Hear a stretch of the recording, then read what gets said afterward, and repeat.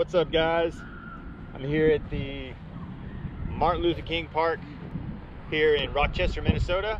Just want to give you guys a quick look at the Royal Rive first runs that'll be dropping a week from today on the Dynamic Disc website.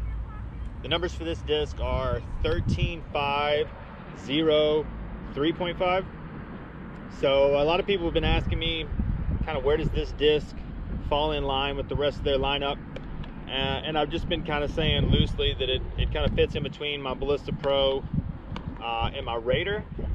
So what better way to show that to you guys than to throw all three and then get an idea of the difference in flight. We'll also, after I finish throwing, I'll use my rangefinder to get exact distances just to give you an idea of how far one is from the other. Real quick, give you a little profile. I guess you can see that it feels very, very similar to my Raider. I don't know if it's going to be as stable though. We'll find out here in a second. The plastic feels amazing, and again, some of the questions that I've gotten about this disc and the Royal lineup is what is the deal with them. Basically, this is going to be a premium lineup of disc being provided by Latitude 64. So one of the main things that I really noticed is this is really smooth transition. They've polished all the flashing out and the plastic feels amazing. The name of this plastic they've settled on will be Grand, and then the putt and approach plastic is going to be called Sense. So the Faith will be coming out in a Sense plastic, where these would be a Grand plastic. So I think I'm going to start off with the Ballista Pro and the Raider first, and then I'll save this bad boy for last.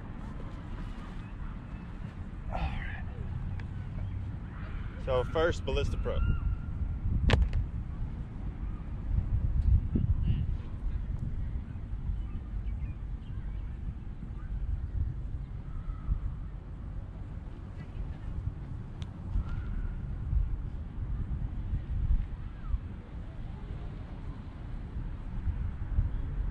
Got a pretty stout tailwind out here. It seems to be smacking things down.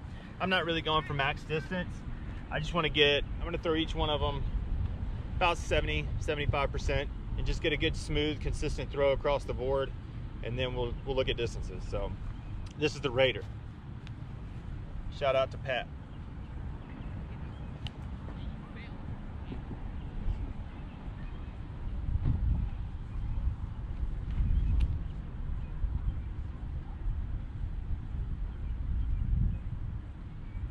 A little more stable, probably finish a little bit shorter. And then we'll finish out with the Rive. And I'm gonna try to throw each one of them sidearm coming back so you can get a flight, a look at that flight.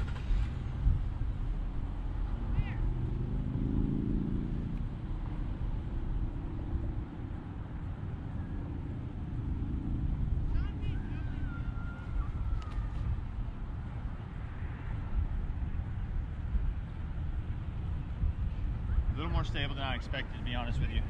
I got one in the Royal box early on that was like a 173, and that sucker was flippy.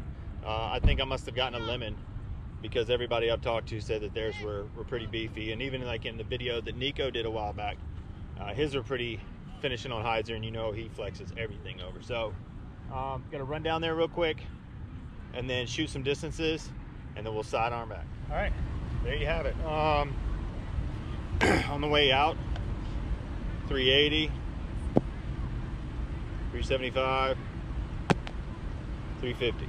So again, none of those were really trying to achieve like max distance. I just wanted to give you guys a good idea of the flight. But on the way back, the sidearm, the Rive was like the second longest, Ballista Pro was longest again. So yeah, I'm gonna continue to work with them. I think once they get a little bit beat up, it'll really start to flip over and carry for a while, so we'll see how it goes.